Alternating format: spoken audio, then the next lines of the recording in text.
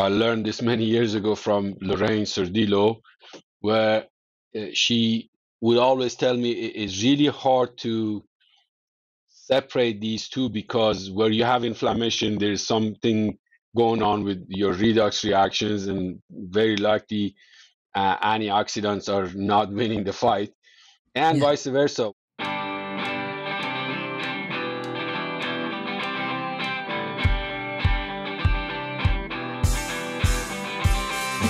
Welcome to the Feed Science Podcast. I'm Adam Fahrenholz, coming from North Carolina State University Prestige Department of Poultry Science, the feed milling program.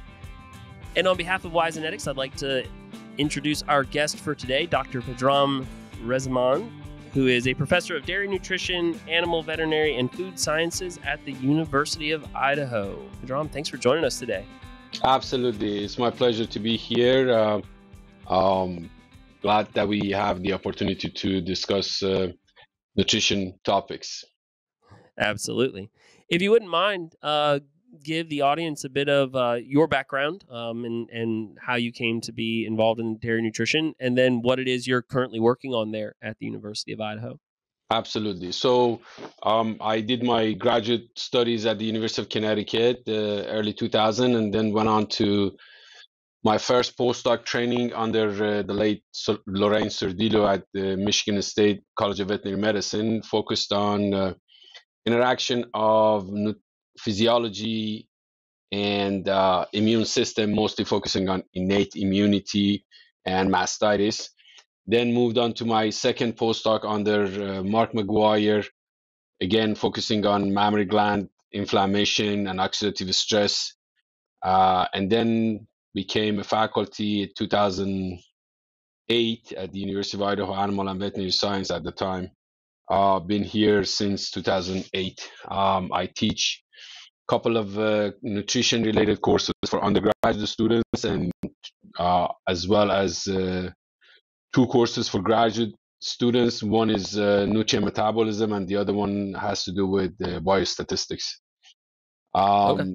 I have been, for the first 10 years or so as a faculty, I focused on mastitis, retinol binding protein, and also nutrition to maintain sustainable production by using different feedstuff and processing methods.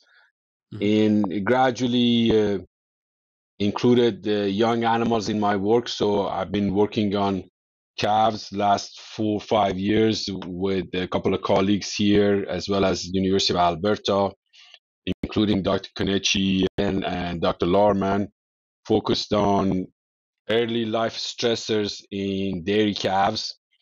At the same time, about 5 years ago, I started working with another colleague named Dr. Skibble, Amy Skibble, and we have been focusing on the effect of wildfire exposure in livestock.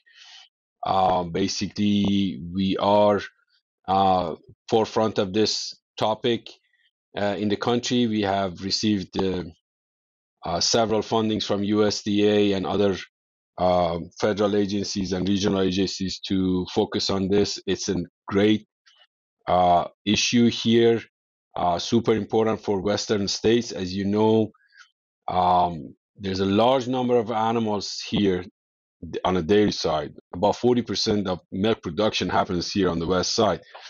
And we have the largest number of wildfire smoke events and acres burned every year, and it's getting worse. So last 5 years, Amy Skibble and I have spent plenty of time training graduate students, postdoc, undergraduate students in this area as well. So that those two themes of research summarizes my past 5 years.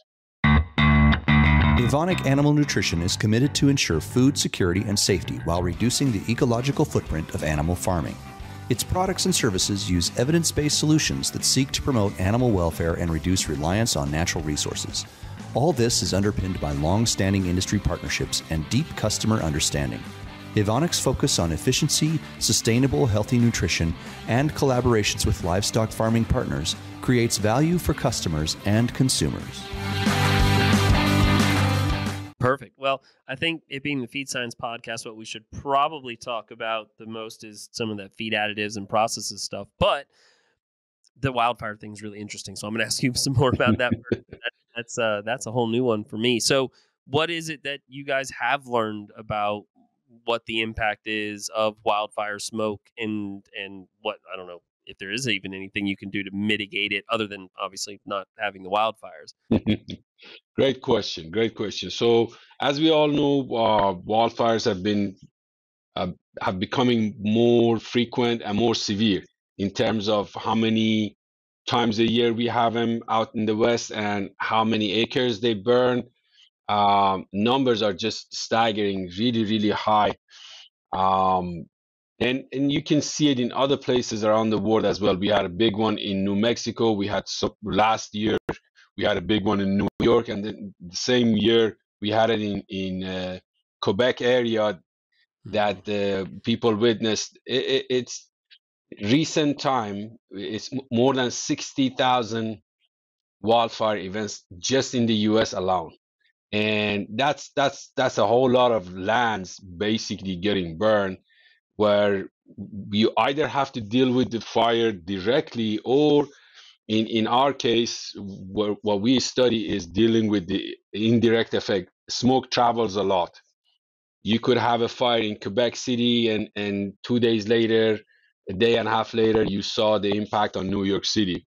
So we have smoke fire events in Southern California, and about a day later, we in North Idaho, we see it. Of course, we have local ones, Southern Idaho, Central Idaho as well. So, with that in mind, we have learned that some of the impacts that wildfire smoke has on livestock resembles those that others have seen and reported in humans.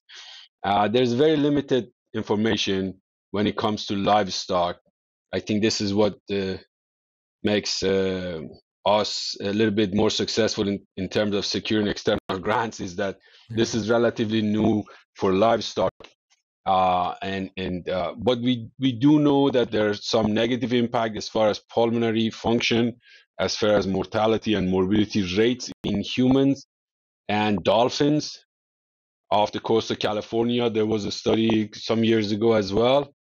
But generally speaking, when um, beings basically inhale wildfire particulate matter, especially we are focused on PM 2.5.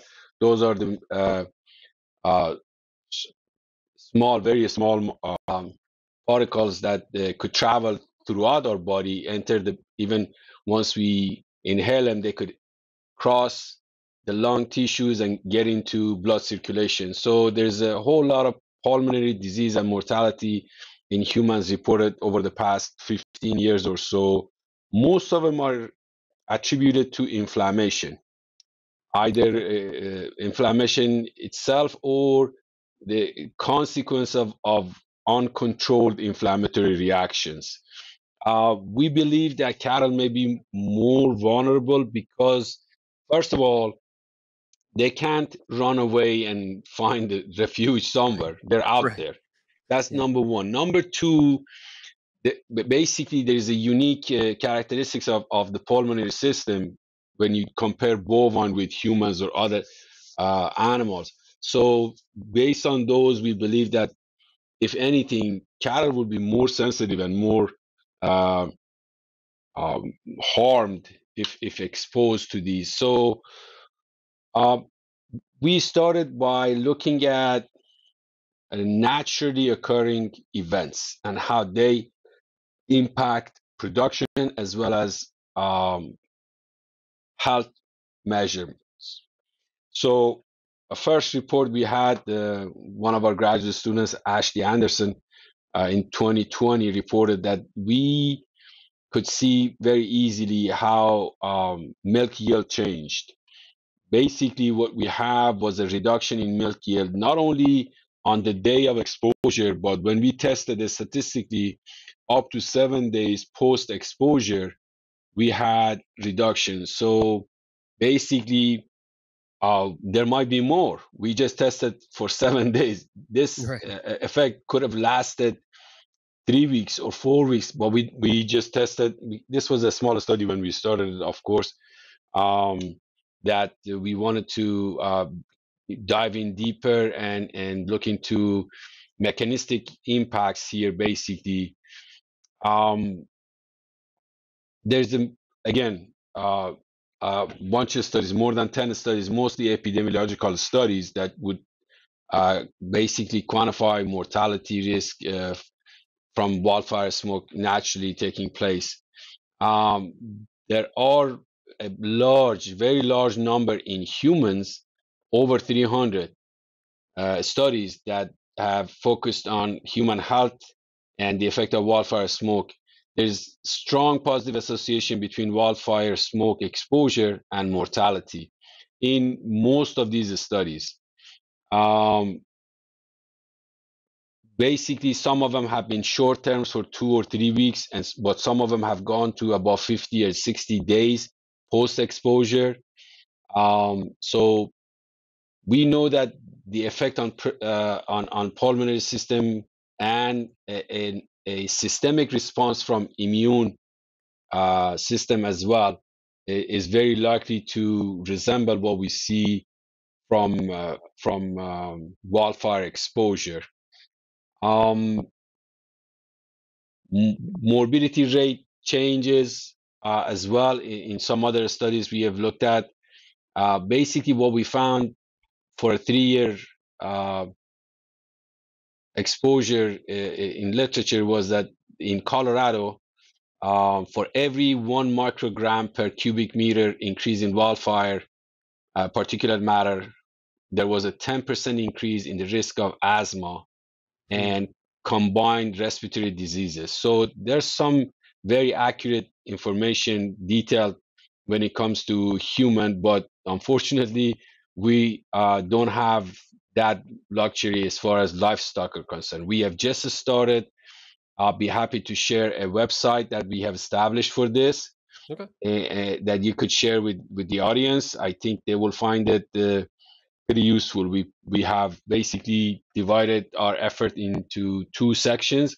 One section deals with new findings as far as research goes, and the other basically deals with the extension and outreach activities related to wildfire smoke. We have published a couple of papers so far. The latest one just got accepted 2 days ago by Alex Pace. It will be in Journal of Data Science Communication.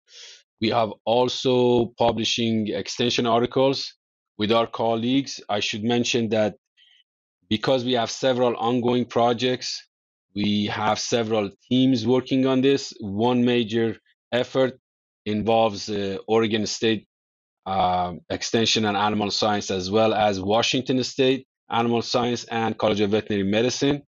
So we have a relatively large group now. We've grown.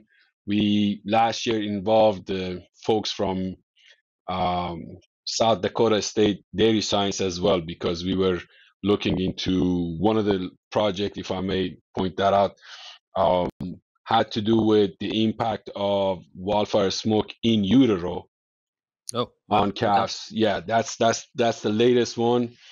So we are working on getting the results summarized to present it at our annual meeting in West Palm Beach, Florida this June.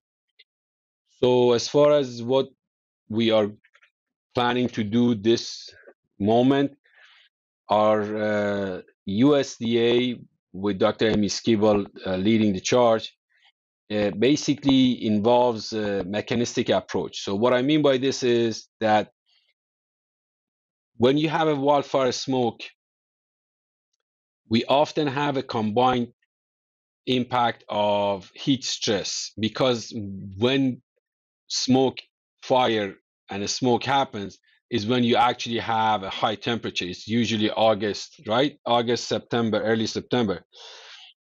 This is considered a confounding factor. Often we are questioned whether this is an impact of wildfire smoke on milk production, change in immune cells, circulating immune cells, blood metabolites, or is it something that is caused just by the wildfire smoke inhalation, right? So what we are doing right now is to build our own chambers where we could actually control the environment. We could control uh, airflow coming in and leaving the chamber. And we are installing sensors, specific sensors for different compositions inside the chambers where we expose animals into experimentally a wildfire smoke that resembles, as far as fuels, we are actually choosing the fuel that you see in wildfires here, mostly pine and pine needles would be most of it. Sure. So we're working with the College of Engineering here and as well as the fire lab here at the University of Idaho, and we're just about to basically establish our chambers. We have about, I think, 6 or 8 chambers that we have building right now to be able to separate the impacts of wildfire smoke from other environmental stressors like heat stress. Naturally occurring cases would not allow that, but we have established, we built a prototype first last year, one unit where we could actually bring in smoke and we had ventilation, of course, in there and uh, several sensors to measure various components in there. Yeah, that's incredibly interesting. I was curious, and I mean, obviously, based on where you guys are at the research, still trying to figure out what exactly happens. Is there theories starting to develop about, okay, what could we do about this? Again, not counting we should have less wildfires, but things that would be done as far as maybe feeding or other management to reduce the inflammatory response, reduce the immune response, or otherwise, I don't know, change something in the blood chemistry that would make this less of a concern. Is that maybe where you're headed? Is to figure out what's happening and then what could be done to mitigate it once we know what's happening? So we have a couple of lines that we are working on to address these great questions you have. We are testing a particular type of filter. It's made in Germany, and we are going to test that filter.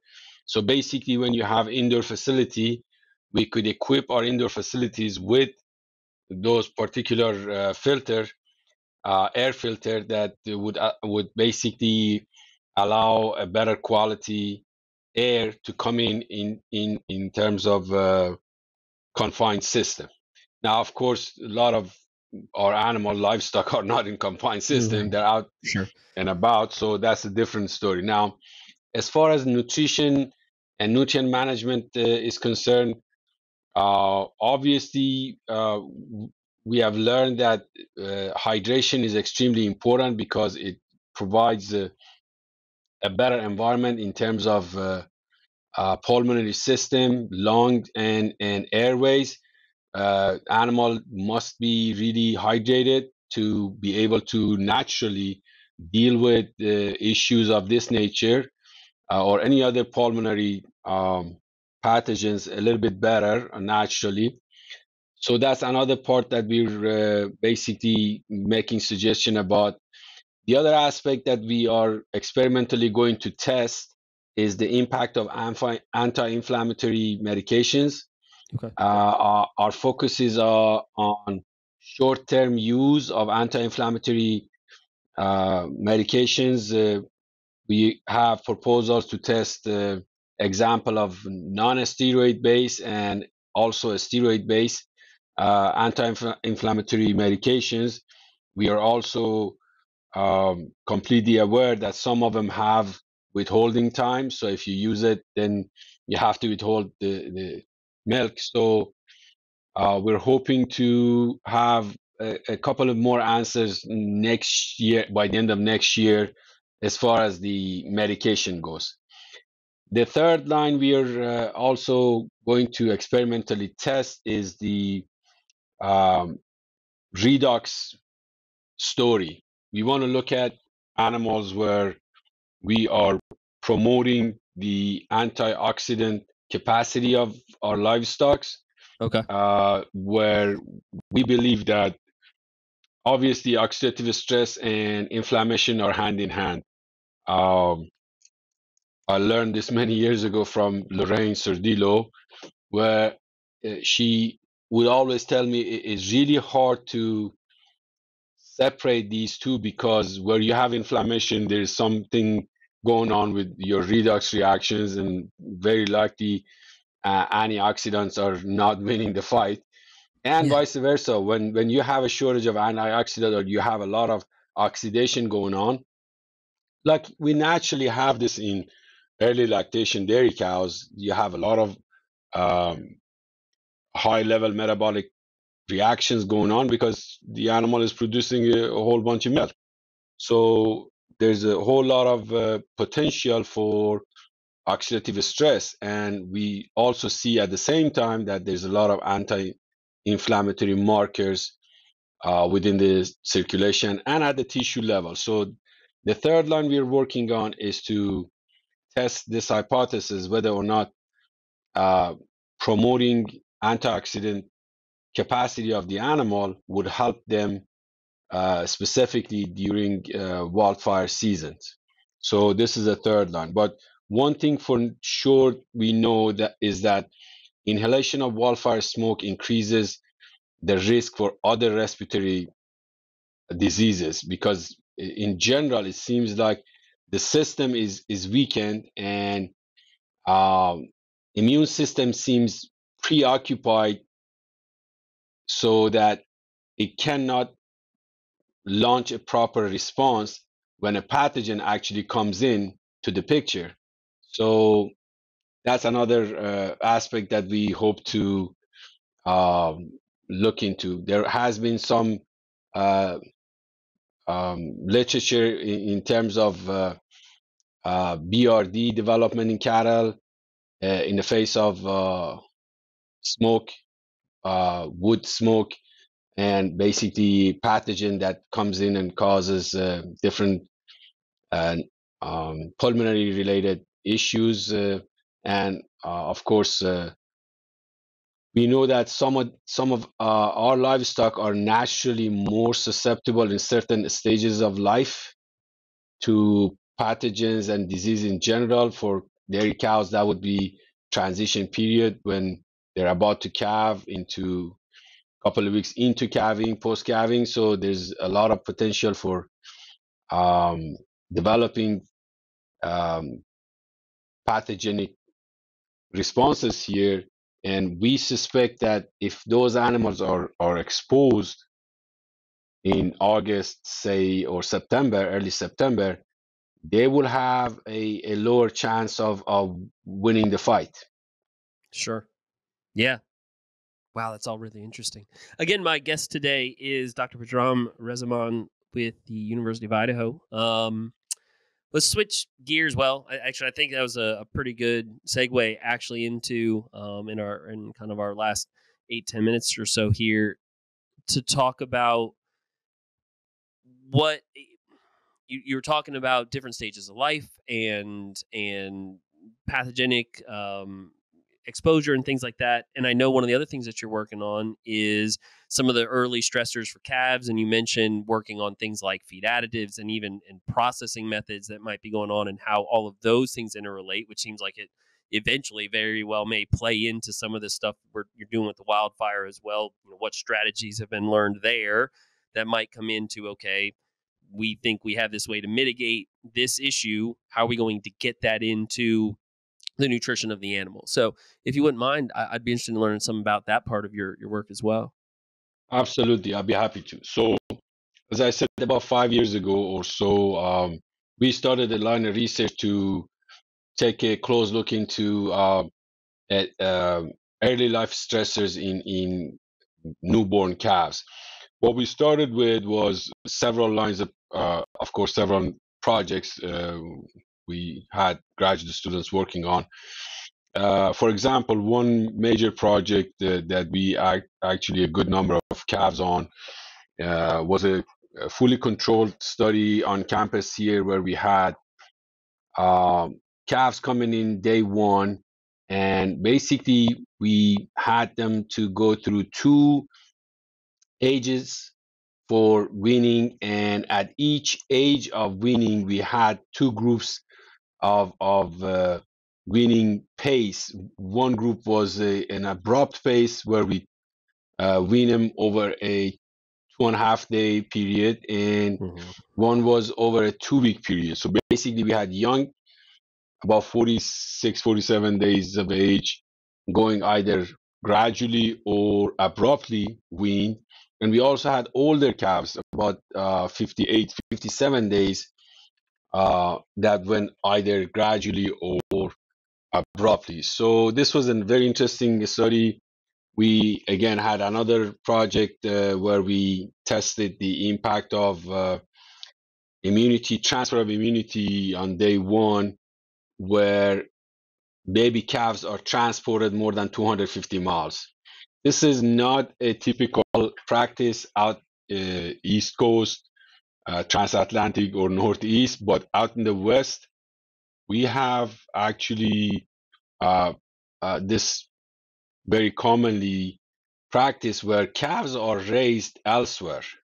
Mm. So sometimes these calves get to travel on day one, maybe day and a half, or sometimes they travel over 200 miles.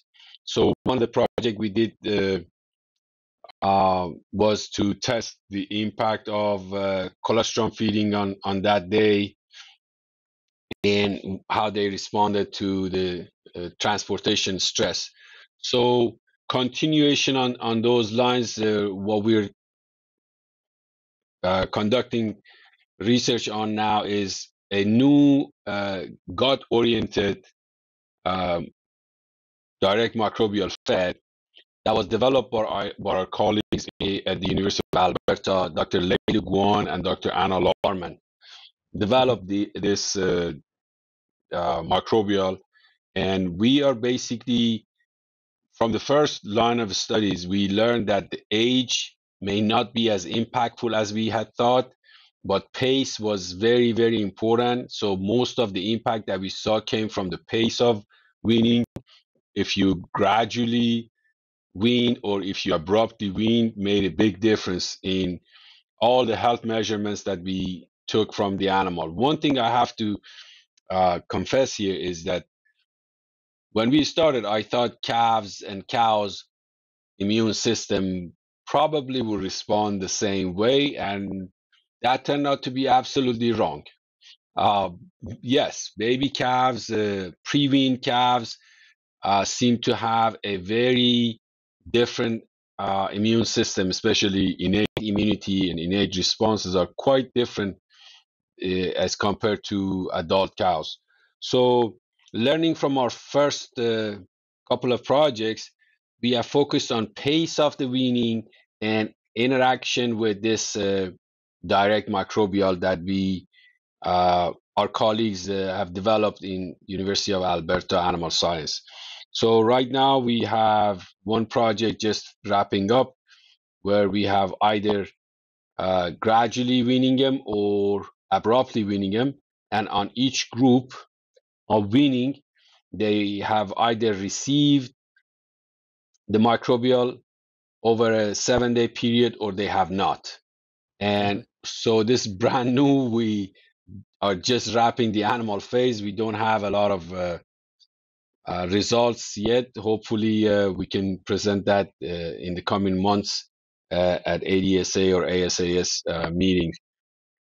Overall, I believe that this is an extremely important stage of life. And what happens within that 8, 9, 10 weeks early on will have a lasting impact. There are evidence. One simple one would be just the average daily gain that Mm-hmm.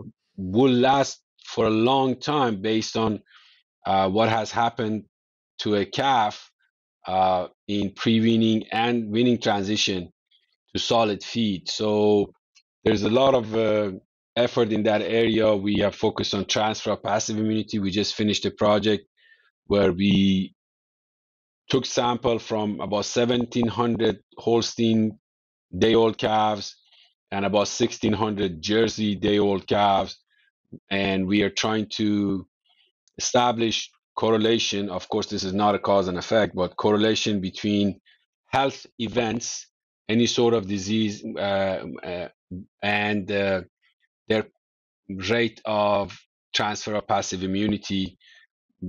We have used, of course, proxy measures like total protein and things of that nature. But we have a smaller sample size where we have actually measured IgGs as a measure of transfer of passive immunity in young day-old, maybe 2 days old baby calves, and see how that relates to later in life health events, diseases. Our focus mostly has been on diarrhea, and that's the number one issue for young calves.